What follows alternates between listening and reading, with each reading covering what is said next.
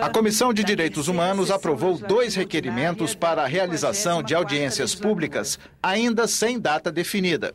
O primeiro, apresentado pela senadora Ana Rita, convida representantes dos magistrados da Justiça do Trabalho, das trabalhadoras domésticas de Brasília, da Procuradoria Federal dos Direitos do Cidadão e da Articulação Nacional de Organização de Mulheres Negras Brasileiras para debaterem a regulamentação de artigos da nova Lei das Domésticas. O segundo requerimento, do senador Humberto Costa, convida representantes do Conselho Federal de Psicologia, dos Ministérios da Saúde e da Justiça, da Secretaria de Justiça e Cidadania do Estado de São Paulo e da ONG Viva Rio para discutirem o projeto já aprovado na Câmara, que trata da internação compulsória de dependentes químicos. Existem posições frontalmente opostas nessa temática. E eu creio que isso iria enriquecer o nosso trabalho aqui.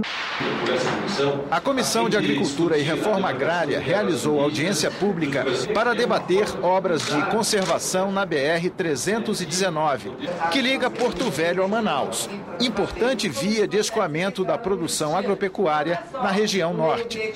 Participaram do encontro o representante do IBAMA, Eugênio Costa, e o diretor-geral do DENIT, Jorge Frache.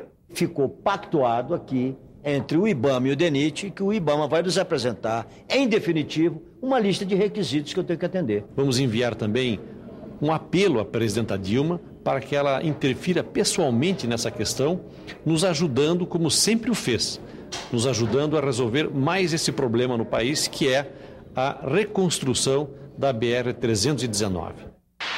E a Comissão de Relações Exteriores decidiu suspender as votações até que os ministros da pasta, Antônio Patriota, e do Desenvolvimento Econômico, Fernando Pimentel, compareçam à comissão para explicar a posição do Brasil em relação à formação de novos blocos econômicos, como a Aliança do Pacífico, envolvendo México, Chile, Colômbia e Peru. Tendo em vista que os convites não estão sendo aceitos, nós vamos então paralisar, vamos então suspender as deliberações dessa comissão por indicação do senador Pedro Simon. Se esse for o entendimento de Suas Excelências, eu serei o primeiro a dar o primeiro passo na direção de resgatar o respeito e a reputação desta comissão.